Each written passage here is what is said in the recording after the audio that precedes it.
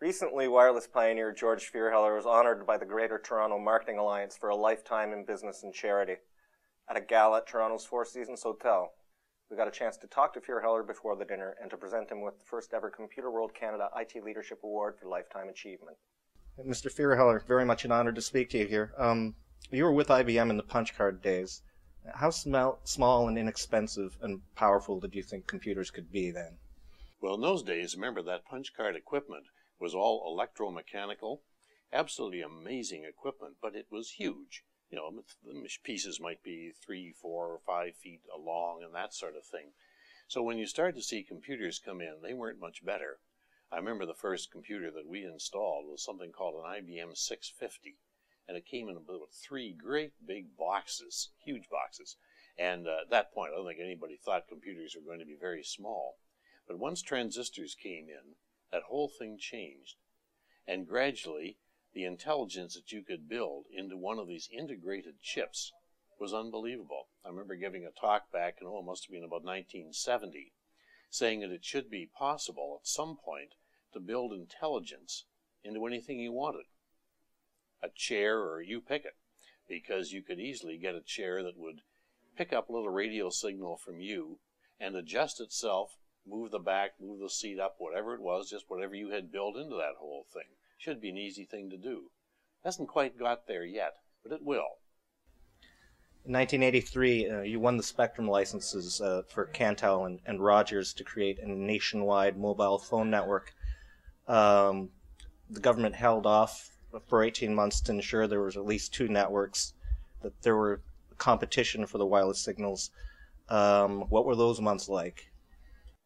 Well, they were very valuable, because you've got to remember when they took that licensing procedure, they had it so that the Bell, BCTEL, AGT, the telephone companies, the telcos, knew that they were going to be winners of half the spectrum, so they could start building right away.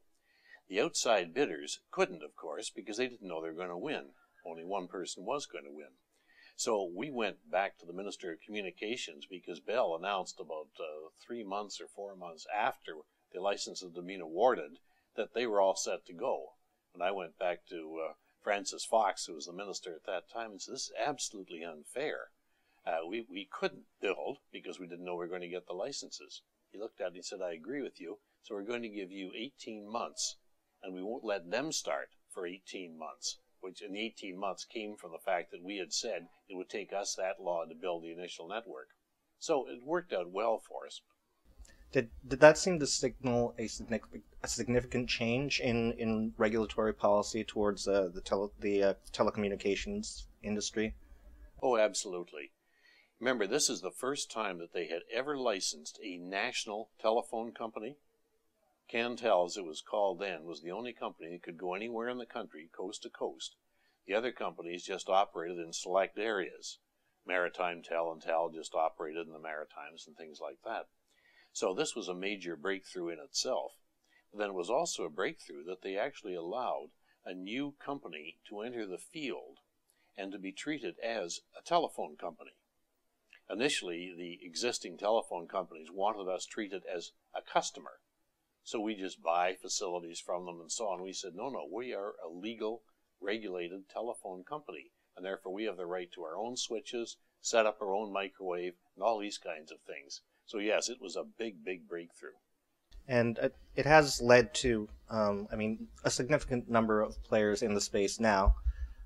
We had a similar market in the 90s with ClearNet and Microcell and lots of smaller niche players. Do you see the market consolidating again, or has the competitive landscape shifted fundamentally? The public always wants to see more competition because they feel it'll drive down the prices, and they're probably right. But what usually happens is these smaller companies start up, and just as happened in Microcell and ClearNet and some of the others, and because it's such a competitive business in terms of the capital that's required to make the build up your network and so on, they can't really afford to stay in that business. So eventually what happens is the larger players buy the smaller players out, and you're sort of back where you started. And frankly, I would predict the same thing is going to happen again. In 1983, was there a vision of a mobile phone that was actually a computer rather than just a phone or a computer that makes phone calls, and of such ubiquity of the number of smartphones, I mean, eclipsing the number of home phones, if not this year, then possibly the next. I'd love to say that I foresaw all that, and I really didn't. As a matter of fact, I remember suggesting that, the phones were getting smaller and smaller all the time, and sooner or later, you'd have a phone the size of that pen.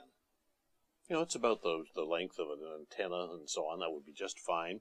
You could have it voice activated, so you didn't have to dial anything.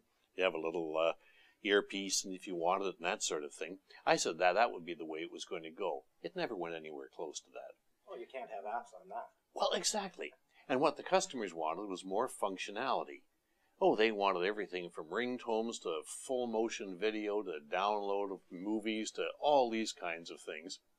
And they wanted keyboards and everything. So that's the way it went. So it never went to the little tiny phones like that. It just went to things that had lots of functionality. You're being honored tonight as much for your community efforts as your business success. Those efforts on behalf of the Greater Toronto Marketing Alliance, the Board of Trade, also organizations like the Council for Business and the Arts and Sunnybrook and Women's Health Hospital, Canadian Institute for Advanced Research. Was there one morning you woke up and realized that you're a philanthropist? Oh, I wake up occasionally, and my wife will always put me in my place. And she says, you have not ever learned to say no.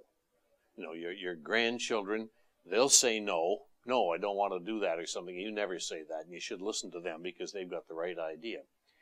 I just, for years, have always said, that sounds like an interesting idea. Why don't you do it this way? And the next thing you know, of course, you're involved in the organization. And the next thing you know, you're probably running it on a volunteer basis or something like that. It's a bad habit I've got into, but I haven't been able to break it in about 40 or 50 years, so it's probably too late now.